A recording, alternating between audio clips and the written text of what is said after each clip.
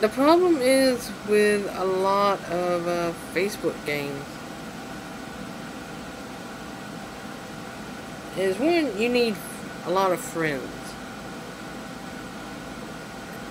Obviously, you need like a ton of friends to send you a ton of things, and it gets a little overwhelming. So a few times you come across a game where you don't necessarily need as many friends to play it. Or maybe, you know, it'll say, oh, to build this, which you don't necessarily need, but to build this, maybe get a friend to send it to you. You know, Pet Society. I like Pet Society because I don't need 500,000 friends to play it. I just need one. Maybe one active person. And, you know, because if I want to build like a decoration, I can just get a friend to send it to me. If not, don't really care. But, there have been a few stories, and I've played a few games. There have been tons of them that I've played in the, well, now it's 5 years since I've owned a Facebook app. In those 5 years, I've played like a ton of games. I start out playing these games, and I'll enjoy them, and it would be fun. You know, it'd be cute, like, oh, this would kill an hour, this would kill in an hour. And I will play it every day. But it'll hit me with a snag. At some point, there we go. Sorry, I got like an itch right here, and I'm like, But anyway, I would play it. But like I said, it would hit me with a snag. It will suddenly like bring up some sort of notice. Like, oh, to get to this level, you will need 15 friends to send you tickets to get to the next level. You know, well, great. I don't have any friends, let alone 15. Or maybe you have one friend, you know, and I do this every day, 15 days, but eventually you just grow tired of it and you play some other games. And a few games started out like Country Story. I really liked the game. It was a cute game. It was a little simple game. I am ticked off that they took it offline, because it was one of those farming games. It was like a cute game, but you know, they took it offline. Another game was Pirates Ahoy. Now, if I remember, Pirates Ahoy, basically you just navigate in the ships and you killed random ocean life. And it was another cute game. That and Country Story used to kill a lot of time. But both of those games are offline now. Another game that I like, mainly because I could play it by myself, was Ocean Snapper. And Ocean Snapper was basically a scavenger hunt game.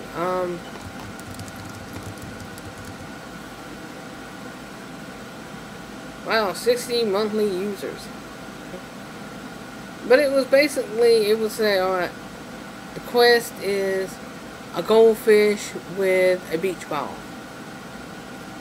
And you would take a picture of it. And you would go into the market and you go, I'm going to buy a goldfish, I'm going to buy a beach ball. Click. Add it to that, and you get money, points, or whatever.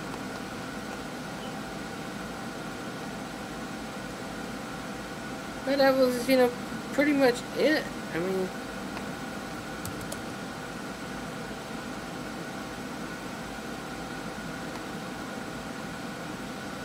and this game ain't even loaded.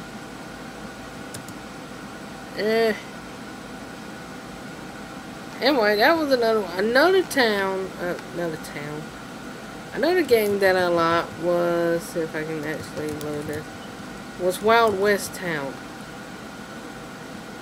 Now, that was a good game, but the quest got a little overwhelming. It's a really good game, I'm not dissing it.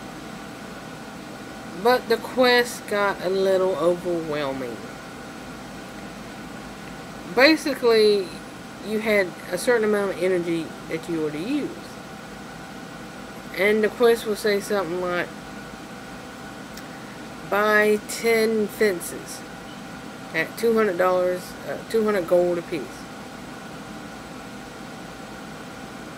And you realize you only got maybe 15 gold for, picking up trash. Yeah. And you're like, 15 gold for picking up trash? And I'm to somehow accumulate, 2,000 gold. That would take forever. And, again, that would kind of drive you crazy, because you're like, that is just, for me, overwhelming. I don't like any sort of games that make me feel like I can't complete it, So I honestly stopped playing that game.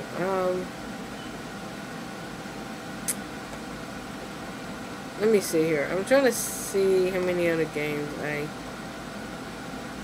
I played Ravenwood Fair, Ravenwood Sky. Played that one regularly. It does create a lot of lag on my old laptop, so I have to sort of play them all at night right before I go to bed. So I won't have 8 or 9 apps going.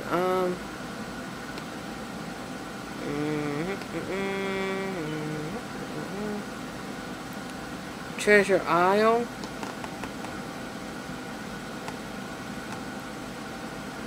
Treasure Isle was another one. Gnome Town. That's another game. Gnome Town's, it's a really cute game. It sort of reminds me of Country Story for some reason. It's basically, you go around and you clean up this area in your gnome place, your Smurfville. And, yeah, you like cut down mushrooms. And again, it became a little overwhelming, because you would cut down the mushroom, and it will say, one person has to do all this at once. And then it say 20 hours to cut down the mushroom. Well, you got that one employee that has to cut down the mushroom, you can't do anything else. That person is offline. I like Prazorama. That's a cute little simple game. Mainly what you do is you basically get spins. You spin this little thing, and it comes up with like little mini games, and you collect stickers. I know it seems boring, but it really gives me something to do.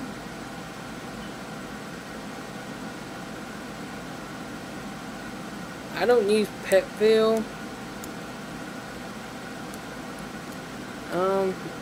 God, there's a lot of games I don't even play.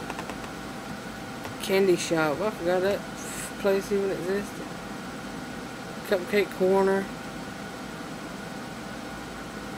Friend Fats Gold Mine Island. Happy Pets.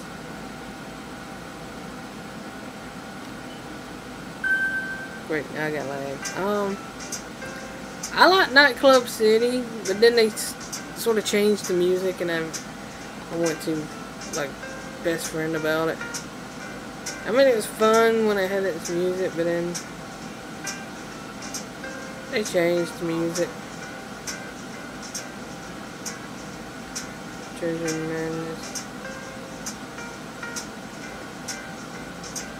Pirates Ahoy. Ocean Party. Never even played. Ninja Saga, My Empire. My Empire They canceled that game, actually. I do like Pet Tales. That is another one of my faves. Seriously, Pet Tales, beautiful game. And not like Petville or Pet Society where there's really cute animals. Petville is actually just your basic, not Petville, excuse me. Pet Tales is like your basic, it's an adorable game. The animals are realistic, so you don't end up with like a blue turtle fish thing. You end up with a cat or a dog, and I think it only goes to cats and dogs now, but it is like a very beautiful game. It's really, it's well worth it. I mean, honestly. Pet Tales. Pet Tales and Pet Society. My two favorite games.